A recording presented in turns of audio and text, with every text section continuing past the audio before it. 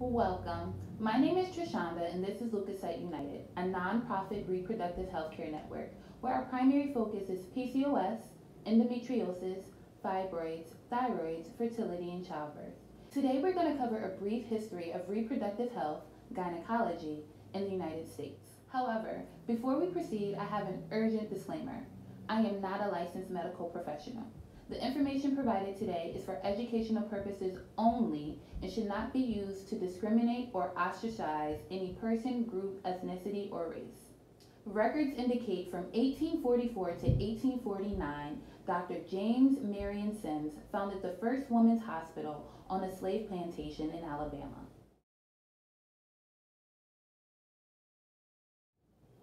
Now let's consider why this hospital was built. During this time, slavery was legal, and to ensure your property was of good value, they required medical examination. The hospital was also essential because slaves were experiencing complications during labor, such as tearing. Sims negotiated an agreement with their slave owner to heal their reproductive issues. In exchange, he was granted unlimited access to perform experimental procedures on these women. For example, he performed 30 surgeries on Antarctica before succeeding. Keep in mind, the surgeries performed on these enslaved women did not include anesthetic. However, Dr. James Marion Sims did create a technique to repair ruptures during labor, the Sims position, as well as the speculum. In 1855, with the help of Sarah Platt Dormius, they founded the first women's hospital on Madison Avenue in New York City. Helen Octavia Dickens became the first African-American OBGYN.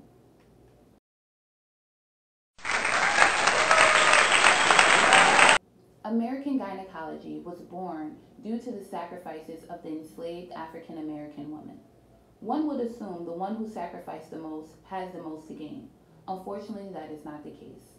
Are you ready? All right, now listen. Are you ready? Are you ready, black people? Are you ready? Are you ready, black people? Are you ready? Are you really ready? Are you ready? Ready to do what is necessary? Is your body ready? Are you ready? Are you ready to do what you have to do to create life?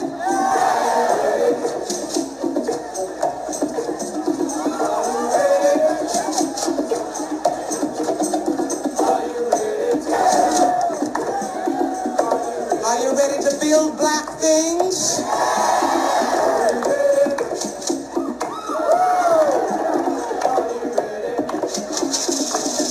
Get ready? Is your body ready? Are you ready to do what you have to do to create life?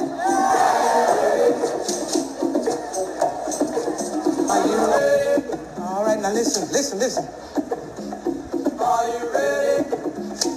Are you ready, black people? Are you ready? Are you ready, black people?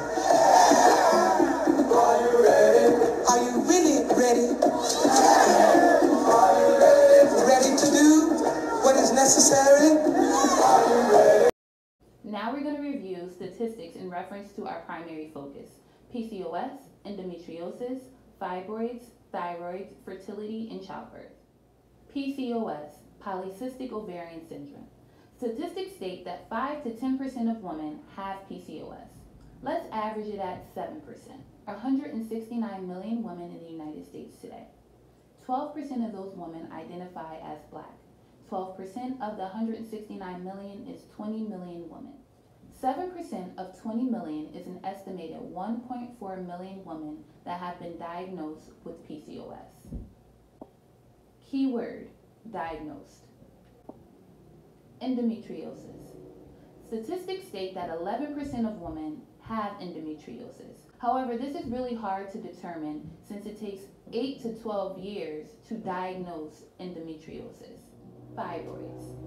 Statistics state that 80 to 90% of African American women will have fibroids by the age of 50.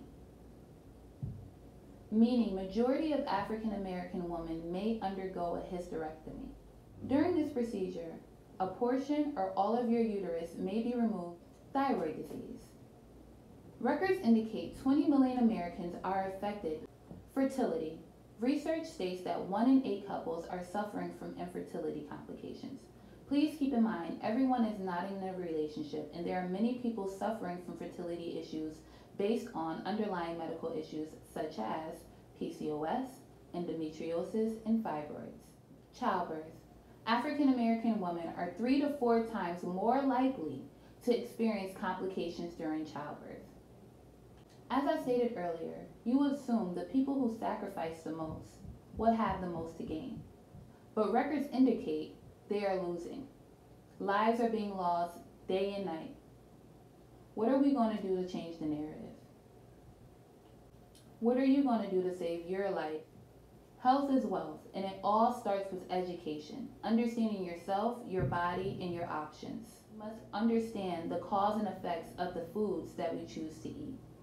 Here, at Leukocyte United, we promise to provide you transparent educational information in regards to your reproductive health, to connect you with non-biased medical professionals while offering you financial literacy and guidance. If you need any assistance or would like to become a referred physician under Leukocyte United, please email leukocytellc@gmail.com. Be sure to subscribe to our YouTube channel at Leukocyte United and to follow us on Instagram at We Are Leukocyte. More life.